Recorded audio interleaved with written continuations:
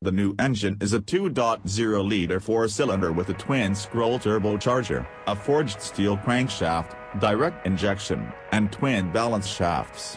With maximum boost of 24 pounds per square inch, the engine produces 259 horsepower and 295 pounds-to-foot of torque. The GS thus sees a drop of 11 horses. Torque stays the same, while the turbo gains 39 horsepower and 35 pounds-to-foot. Different engine maps have the GS making maximum torque at 2,500 revolutions per minute versus 3,000 in the turbo, but horsepower in both versions tapers off after a 5,300 revolution per minute peak.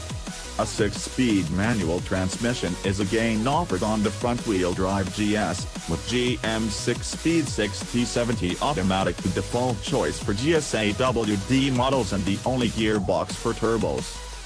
This year also brings a new, optional Haldex all-wheel drive system that can shuttle up to 90% of the power to the rear wheels, as well as an electronic limited-slip differential that apportions torque to either side of the rear axle.